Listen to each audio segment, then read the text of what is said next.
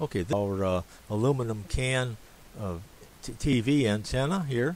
It's made from aluminum soda can. DIY Texas Star HDTV antenna for $2 or less. You can window mount it for best reception. That's where I recommend it. You can get 25 to 30 channels or more. And here's the picture of it again, the way I first did it with right and left elements. Here's a Star of David, and you can stop these anytime if you want to copy the pattern.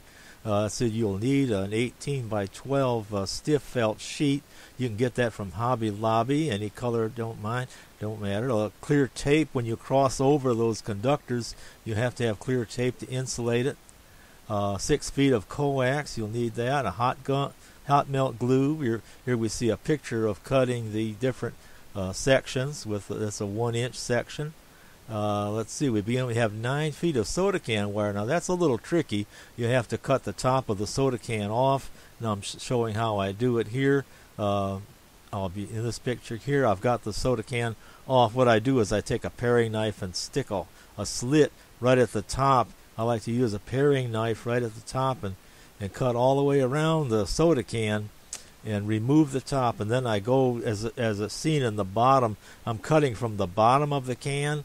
I tried cutting from the top and going around, but it left a jagged edge for some reason. But yeah, as you see it here, I'm cutting from the bottom, and it makes a nice smooth edge. Every once in a while you get a little jag, but it's okay. Just be careful of the sharp edges.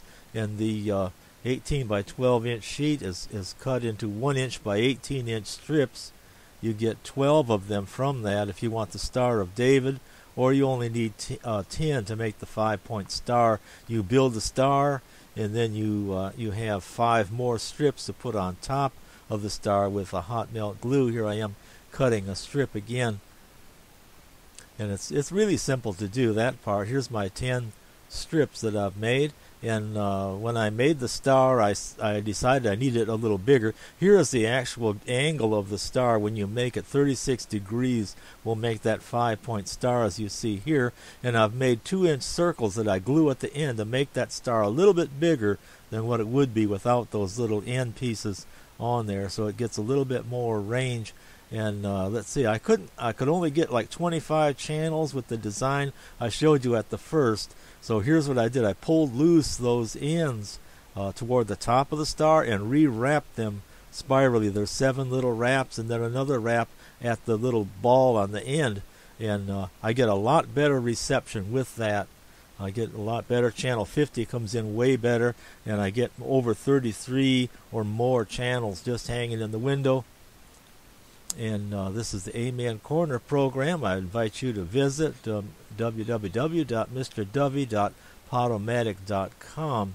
Anytime you can get on the internet, it's www.mrdovey.podomatic.com for the Amen Corner program. I hope you enjoyed this.